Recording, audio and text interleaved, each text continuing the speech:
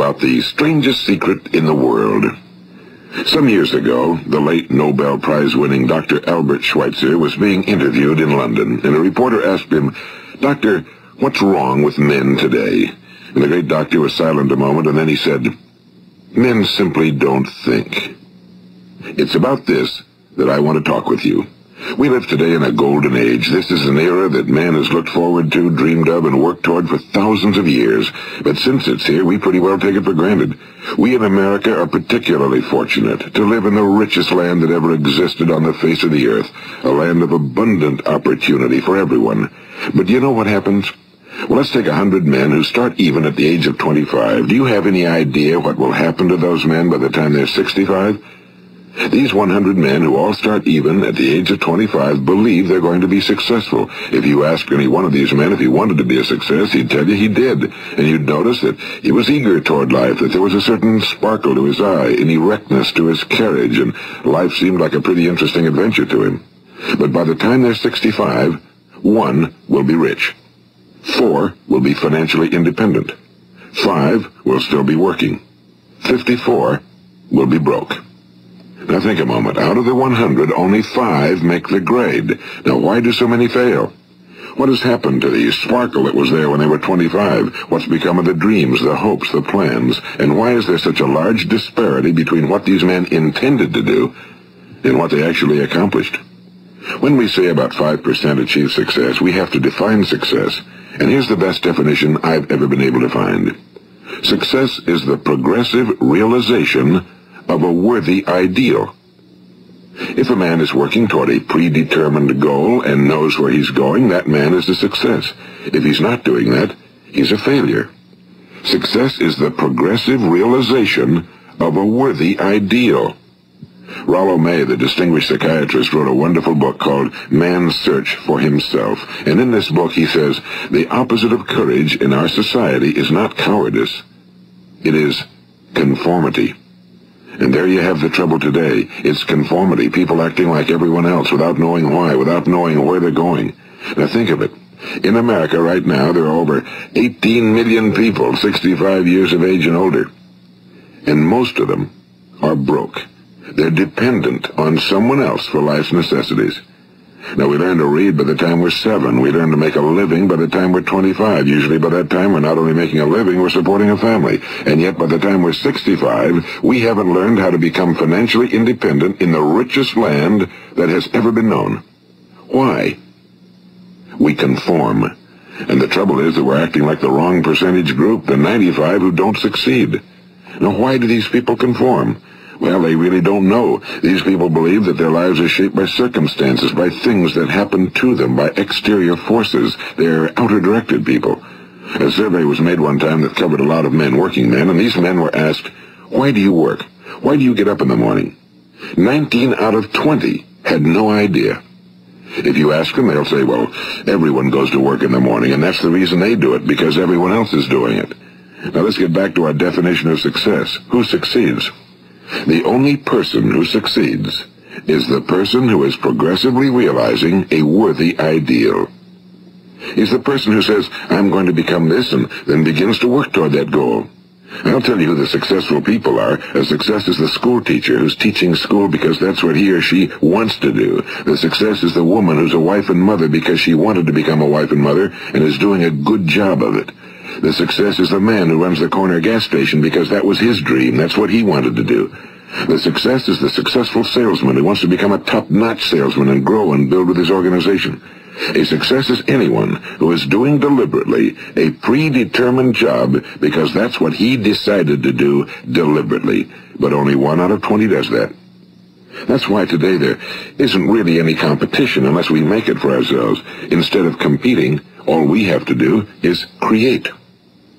You know, for 20 years, I looked for the key which would determine what would happen to a human being. Was there a key I wanted to know which would make the future a promise that we could foretell to a large extent? Was there a key that would guarantee a person's becoming successful if he only knew about it and knew how to use it? Well, there is such a key, and I've found it. Have you ever wondered why so many men work so hard and honestly without ever achieving anything in particular, and others don't seem to work hard and yet seem to get everything?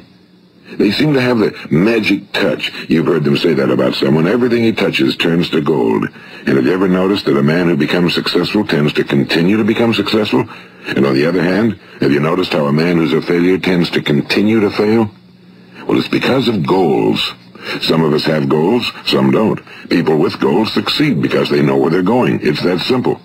Think of a ship leaving a harbor, and think of it with the complete voyage mapped out and planned. The captain and crew know exactly where it's going and how long it'll take. It has a definite goal. Now, 9,999 times out of 10,000, it will get to where it started out to get. Now let's take another ship, just like the first, only let's not put a crew on it or a captain at the helm. Let's give it no aiming point, no goal, no destination. We just start the engines and let it go. I think you'll agree with me that if it gets out of the harbor at all, it will either sink or wind up on some deserted beach, a derelict. It can't go anyplace because it has no destination and no guidance, and it's the same with a human being. Take the salesman, for example. There's no other person in the world today with the future of a good salesman. Selling is the world's highest paid profession, if we're good at it and if we know where we're going. Every company needs top-notch salesmen, and they reward those men. The sky's the limit for them. But how many can you find? Someone once said the human race is fixed, not to prevent the strong from winning, but to prevent the weak from losing. The American economy today can be likened to a convoy in time of war. The entire economy is slowed down to protect its weakest link, just as the convoy had to go at the speed that would permit its slowest vessel to remain in formation. That's why it's so easy to make a living today. It takes no particular brains or talent to make a living and support a family today. So we have a plateau of so-called security, if that's what a person's looking for. But we do have to decide how high above this plateau we want to aim. Now let's get back to the strangest secret in the world, the story that I wanted to tell you today. Why do men with goals succeed in life and men without them fail? Well, let me tell you something which, if you really understand it, will alter your life immediately. If you understand completely what I'm going to tell you from this moment on, your life will never be the same again. You will suddenly find that good luck just seems to be attracted to you. The things you want just seem to fall in line, and from now on you won't have the problems, the worries, the gnawing lump of anxiety that perhaps you've experienced before. Doubt, fear, well, they'll be things of the past. Here's the key to success and the key to failure. We become what we think about. Now let me say that again. We become what we think about. Throughout all history, the great wise men and teachers, philosophers and prophets have disagreed with one another on many different things. It's only on this one point that they are in complete and unanimous agreement. Listen to what Marcus Aurelius, the great Roman emperor, said. A man's life is what his thoughts make of it. Disraeli said this. Everything comes if a man will only wait. I've brought myself by long meditation to the conviction that a human being with a settled purpose must accomplish it, and that nothing can resist a will that will stake even existence for its fulfillment. Ralph Waldo Emerson said this, a man is what he thinks about all day long. William James said, the greatest discovery of my generation is that human beings can alter their lives by altering their attitudes of mind. And he also said, we need only in cold blood act as if the thing in question were real, and it will become infallibly real by growing into such a connection with our life that it will become real. It will become so knit with habit and emotion that our interests in it will be those which characterize belief. And he also said, if you only care enough for a result, you will almost certainly attain it. If you wish to be rich, you will be rich. If you wish to be learned, you will be learned. If you wish to be good, you will be good. Only you must then really wish these things, and wish them exclusively, and not wish at the same time 100 other incompatible things just as strongly. In the Bible, you read in Mark 9:23, if thou canst believe, all things are possible to him that believeth. My old friend Dr. Norman Vincent Peale put it this way, this is one of the greatest laws in the universe. Fervently do I wish I had discovered it as a very young man. It dawned upon me much later in life, and I found it to be one of the greatest, if not my greatest discovery outside of my relationship to God. The great law, briefly and simply stated, is that if you think in negative terms, you will get negative results. If you think in positive terms, you will achieve positive results. That is the simple fact, he went on to say, which is at the basis of an astonishing law of prosperity and success. In 3 words, believe and succeed. William Shakespeare put it this way: our doubts are traitors and make us lose the good we oft might win by fearing to attempt. George Bernard Shaw said, people are always blaming their circumstances for what they are. I don't believe in circumstances. The people who get on in this world are the people who get up and look for the circumstances they want, and if they can't find them, make them. Well, it's pretty apparent, isn't it? And every person who discovered this for a while believed that he was the first one to work it out. We become what we think about. Now, it stands to reason that a person who's thinking about a concrete and worthwhile goal is going to reach it, because that's what he's thinking about, and we become what we think about.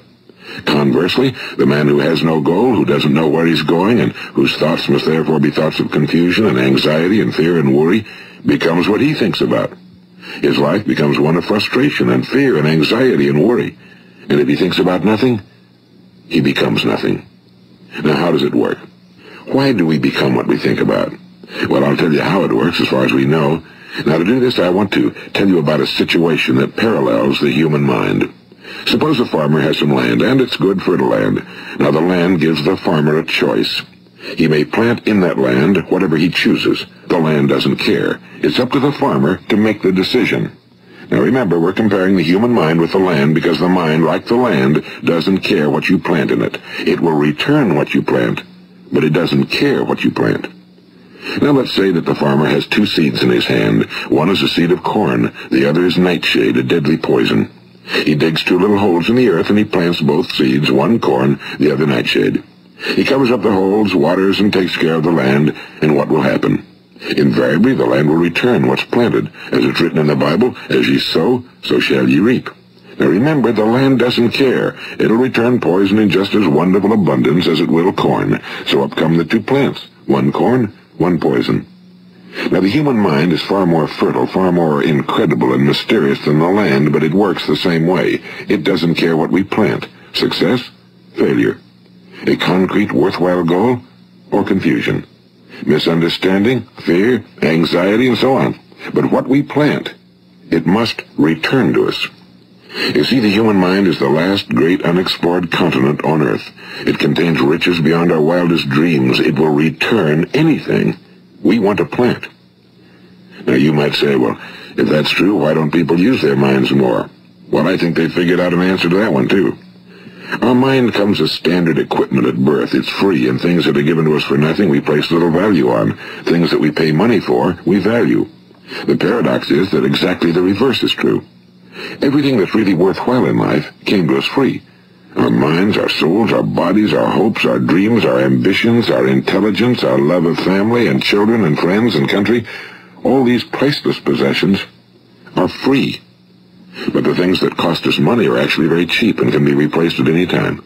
A good man can be completely wiped out and make another fortune. He can do that several times. Even if our home burns down, we can rebuild it. But the things we got for nothing, we can never replace.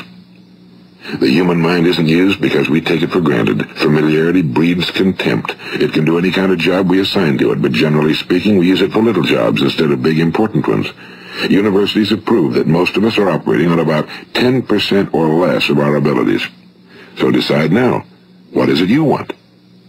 Plant your goal in your mind. It's the most important decision you'll ever make in your entire life. What is it you want? Do you want to be an outstanding salesman? A better worker at your particular job? Do you want to go places in your company? In your community? Do you want to get rich? All you've got to do is plant that seed in your mind, care for it, work steadily toward your goal, and it will become a reality. It not only will, there's no way that it cannot. You see, that's a law, like the laws of Sir Isaac Newton, the laws of gravity. If you get on top of a building and jump off, you'll always go down, you'll never go up, and it's the same with all the other laws of nature. They always work. They're inflexible. Think about your goal in a relaxed, positive way. Picture yourself in your mind's eye as having already achieved this goal. See yourself doing the things you will be doing when you've reached your goal. Ours has been called the phenobarbital age, the age of ulcers and nervous breakdowns and tranquilizers. At a time when medical research has raised us to a new plateau of good health and longevity, far too many of us worry ourselves into an early grave trying to cope with things in our own little personal ways without learning a few great laws that will take care of everything for us. These things we bring on ourselves through our habitual way of thinking. Every one of us is the sum total of his own thoughts. He is where he is because that's exactly where he really wants to be, whether he'll admit that or not. Each of us must live off the fruit of his thoughts in the future, because what you think today and tomorrow, next month and next year, will mold your life and determine your future.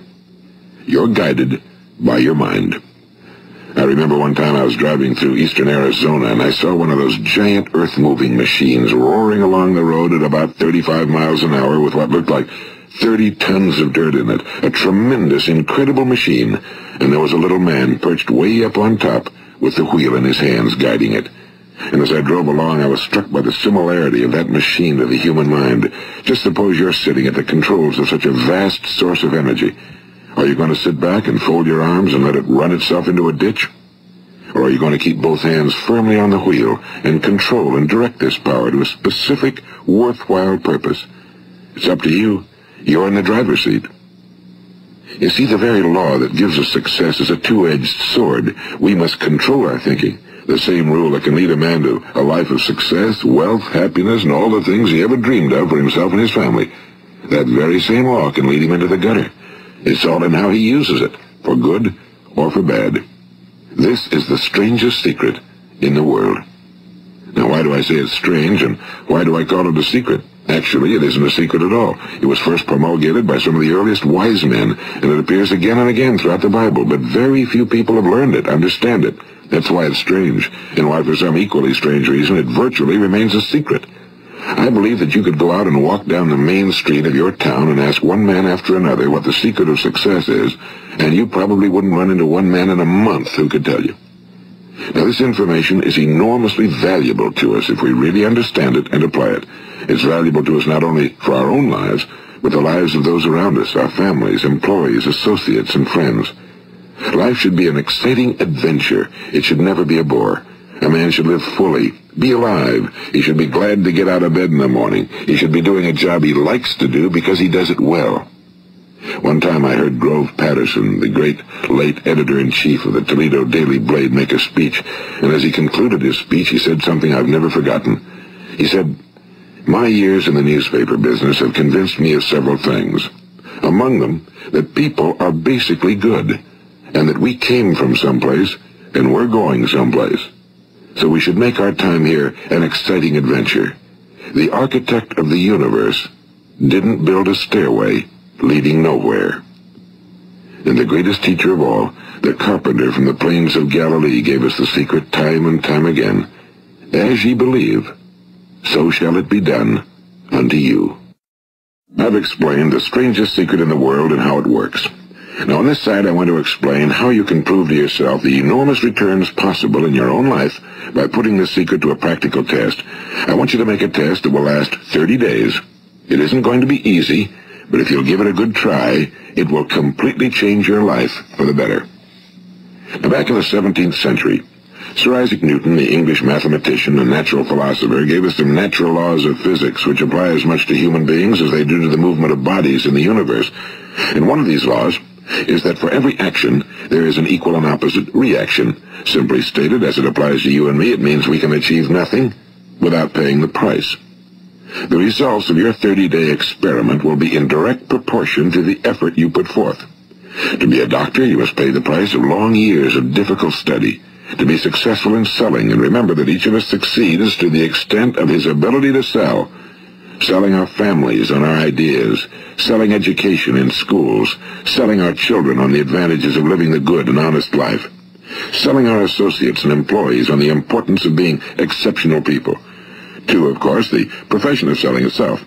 But to be successful in selling our way to the good life, we must be willing to pay the price. And what is that price? Well, it's many things.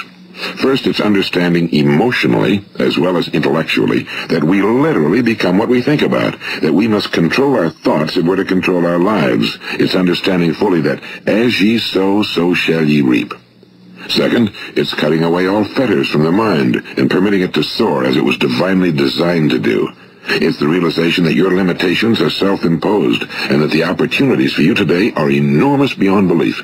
It's rising above narrow-minded pettiness and prejudice.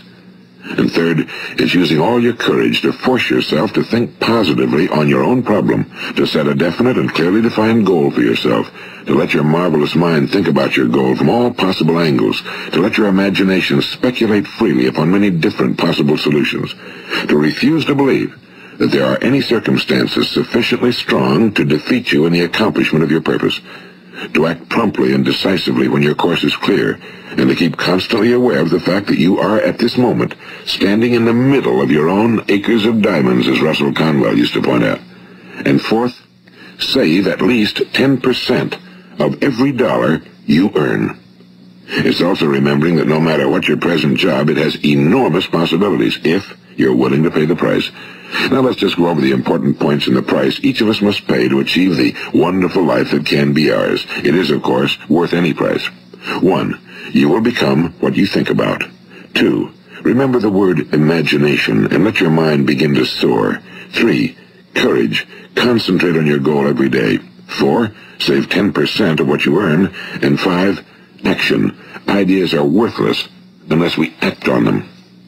Now I'll try to outline the 30-day test I want you to make. Keep in mind that you have nothing to lose by making this test and everything you could possibly want to gain. There are two things that may be said of everyone. Each of us wants something, and each of us is afraid of something. I want you to write on a card what it is you want more than anything else. It may be more money. Perhaps you'd like to double your income or make a specific amount of money. It may be a beautiful home. It may be success at your job. It may be a particular position in life. It could be a more harmonious family. Each of us wants something. Now write down on your card specifically what it is you want. Make sure it's a single goal and clearly defined. You needn't show it to anyone, but carry it with you so that you can look at it several times a day. Think about it in a cheerful, relaxed, positive way each morning when you get up. And immediately you have something to work for, something to get out of bed for, something to live for. Look at it every chance you get during the day and just before going to bed at night. And as you look at it, remember that you must become what you think about, and since you're thinking about your goal, you realize that soon it will be yours. In fact, it's yours really the moment you write it down and begin to think about it. Look at the abundance all around you as you go about your daily business. You have as much right to this abundance as any other living creature. It's yours for the asking. Now we come to the difficult part. Difficult because it means the formation of what is probably a brand new habit, and new habits are not easily formed. Once formed, however, it will follow you for the rest of your life. Stop thinking about what it is you fear. Each time a fearful or negative thought comes into your consciousness, replace it with a mental picture of your positive and worthwhile goal. And there will come times when you'll feel like giving up. It's easier for a human being to think negatively than positively. That's why only 5% are successful. You must begin now to place yourself in that group. For 30 days, you must take control of your mind. It will think about only what you permit it to think about. Each day for this 30-day test, do more than you have to do. In addition to maintaining a cheerful, positive outlook, give of yourself more than you've ever done before. Do this knowing that your returns in life must be in direct proportion to what you give. The moment you decide on a goal to work toward, you're immediately a successful person. You are then in that rare and successful category of people who know where they're going. Out of every 100 people, you belong to the top 5. Don't concern yourself too much with how you're going to achieve your goal. Leave that completely to a power greater than yourself. All you have to do is know where you're going. The answers will come to you of their own accord and at the right time. Remember these words from the Sermon on the Mount, and remember them well. Keep them constantly before you this month of your test. Ask, and it shall be given you. Seek, and ye shall find. Knock, and it shall be opened unto you. For every one that asketh receiveth, and he that seeketh findeth, and to him that knocketh it shall be opened.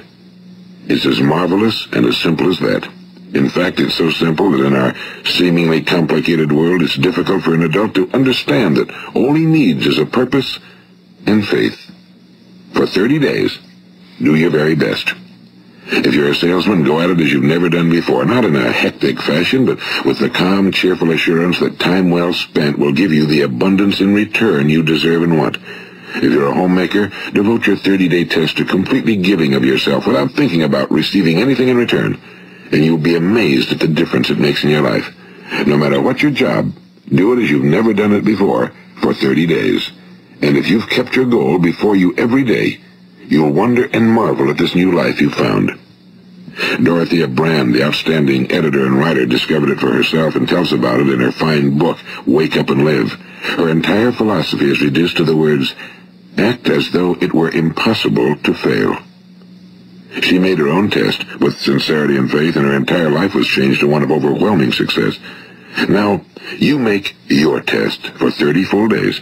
Don't start your test until you've made up your mind to stick with it. You see, by being persistent, you're demonstrating faith. Persistence is simply another word for faith. If you didn't have faith, you'd never persist. If you should fail during your first 30 days, by that I mean suddenly find yourself overwhelmed by negative thoughts, you've got to start over again from that point and go 30 more days. Gradually, your new habit will form until you find yourself one of that wonderful minority to whom virtually nothing is impossible. And don't forget the card. It's vitally important as you begin this new way of living. On one side of the card, write your goal, whatever it may be. On the other side, write the words we've quoted from the Sermon on the Mount. Ask, and it shall be given you. Seek, and ye shall find. Knock, and it shall be opened unto you. Nothing great was ever accomplished without inspiration. See that during these crucial first 30 days, your own inspiration is kept at a peak. And above all, don't worry. Worry brings fear, and fear is crippling. The only thing that can cause you to worry during your test is trying to do it all yourself. Know that all you have to do is hold your goal before you. Everything else will take care of itself. Remember also to keep calm and cheerful. Don't let petty things annoy you and get you off course. Now, since making this test is difficult, some will say, why should I bother? Well, look at the alternative. No one wants to be a failure. No one really wants to be a mediocre individual. No one wants a life constantly filled with worry and fear and frustration. Therefore, remember that you must reap that which you sow. If you sow negative thoughts, your life will be filled with negative things. If you sow positive thoughts, your life will be cheerful, successful, and positive. Now, gradually, you will have a tendency to forget what you've heard on this recording. Play it often. Keep reminding yourself of what you must do to form this new habit. Gather your whole family around at regular intervals and listen to what's been said here. You know, most men will tell you that they want to make money without understanding the law. The only people who make money work in a mint. The rest of us must earn money. This is what causes those who keep looking for something for nothing or a free ride to fail in life.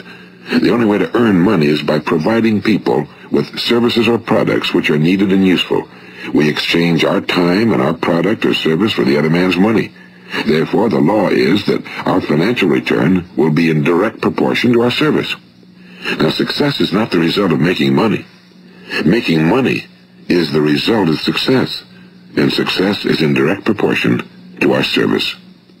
Most people have this law backwards. They believe that you're successful if you earn a lot of money. The truth is that you can only earn money after you're successful. It's like the story of the man who sat in front of the stove and said to it, "Give me heat, and then I'll add the wood." How many men and women do you know, or do you suppose there are today, who take the same attitude toward life? There are millions. We've got to put the fuel in before we can expect heat. Likewise, we've got to be of service first before we can expect money. Don't concern yourself with the money. Be of service, build, work, dream, create. Do this and you'll find there's no limit to the prosperity and abundance that will come to you. Prosperity, you know, is founded upon a law of mutual exchange. Any person who contributes to prosperity must prosper in turn himself. Sometimes the return will not come from those you serve, but it must come to you from someplace, because that's the law. For every action, there is an equal and opposite reaction. As you go daily through your 30-day test period, remember that your success will always be measured by the quality and quantity of service you render, and money is a yardstick for measuring this service. No man can get rich himself unless he enriches others. Now, there are no exceptions to a law. You can drive down any street in America and from your car estimate the service that's being rendered by the people living on that street. Had you ever thought of this yardstick before? It's interesting. Some, like ministers and priests and other devoted people, measure their returns in the realm of the spiritual, but again, their returns are equal to their service. Once this law is fully understood, any thinking person can tell his own fortune. If he wants more, he must be of more service to those from whom he receives his return. If he wants less, he has only to reduce his service. This is the price you must pay for what you want. If you believe you can enrich yourself by deluding others, you can end only by deluding yourself. It may take some time, but just as surely as you breathe, you'll get back what you put out. Don't ever make the mistake of thinking you can avert this. It's impossible. The prisons and the streets where the lonely walk are filled with people who tried to make new laws just for themselves. We may avoid the laws of man for a while, but there are greater laws that cannot be broken. An outstanding medical doctor recently pointed out 6 steps that will help you realize success. 1. Set yourself a definite goal. 2. Quit running yourself down. 3. Stop thinking of all the reasons why you cannot be successful and instead think of all the reasons why you can. 4. Trace your attitudes back through your childhood and try to discover where you first got the idea you couldn't be successful, if that's the way you've been thinking. 5. Change the image you have of yourself by writing out a description of the person you would like to be. And 6. Act the part of the successful person you have decided to become. The doctor who wrote those words is a noted West Coast psychiatrist, Dr. David Harold Fink. Do what the experts since the dawn of recorded history have told you must do. Pay the price by becoming the person you want to become. It's not nearly as difficult as living unsuccessfully. Make your 30-day test, then repeat it again, and each time it will become more a part of you until you'll wonder how you could ever have lived any other way. Live this new way and the floodgates of abundance will open and pour over you more riches than you may have dreamed existed. Money? Yes, lots of it. But what's more important, you'll have peace. You'll be in that wonderful minority who lead calm, cheerful, successful lives. Start today. You have nothing to lose, but you have a whole life to win. This is Earl Nightingale, and thank you.